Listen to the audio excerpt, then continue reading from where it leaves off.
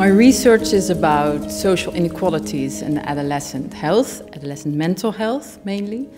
And so it's about social groups. For instance, whether adolescents with a low socioeconomic status have a higher risk of these mental health problems than adolescents with a relatively high socioeconomic status. But it's also about other social groups, and for instance about adolescents with an immigrant background.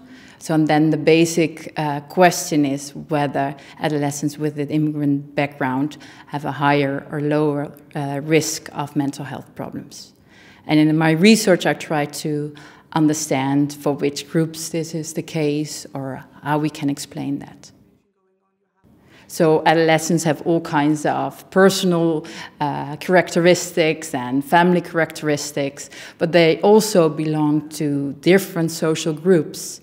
They come from different countries, they have different backgrounds in education and family affluence. So it's important to look at what that means for adolescents.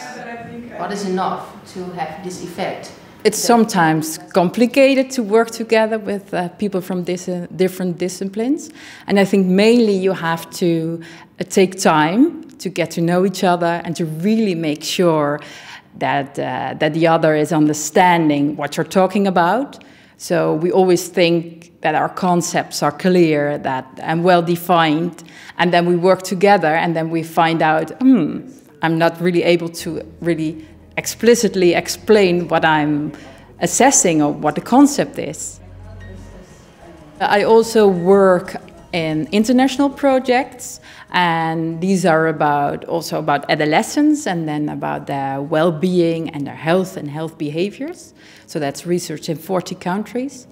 And this research is very important. We all every 4 years we work on a report together with WHO, so that really fuels the information for policymakers about obesity in adolescents, about the extent to which adolescents drink or smoke or drink alcohol, are happy.